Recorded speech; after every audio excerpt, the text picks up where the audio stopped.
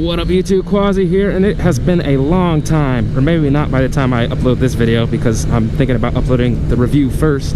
But anyways, in general, it's been a long time, so it's time for a channel update. I have basically quit moto vlogging, as y'all could tell. I got burned out. I wasn't feeling it. I was forcing myself to go every day.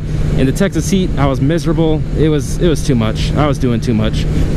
But every once in a while, I think I'll come back and continue making videos. I started doing videos about different San Antonio neighborhoods, and that's getting really good reception, so maybe I need to keep doing that. The problem for me, though, is I don't want to misrepresent everything that's going on in San Antonio because it's so complex. Like, even still, people are talking shit and not quite, I don't think, understanding my videos on inequality about San Antonio. I'm not talking shit about San Antonio.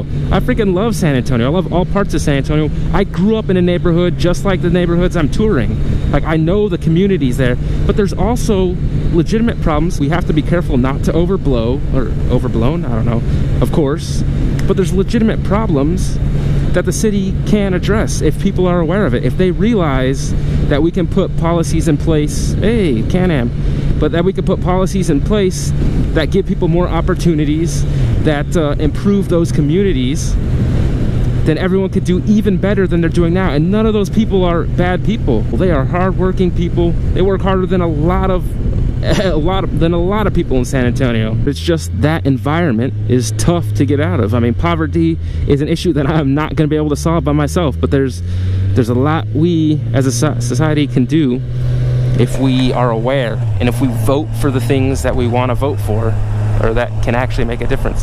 Hey, here's Springtime Apartments. Anyways, I guess that's all for this video. I make no guarantees to when the next video will come or what it will be about, but if you're interested in seeing more of San Antonio, stick around. If not, thanks for watching.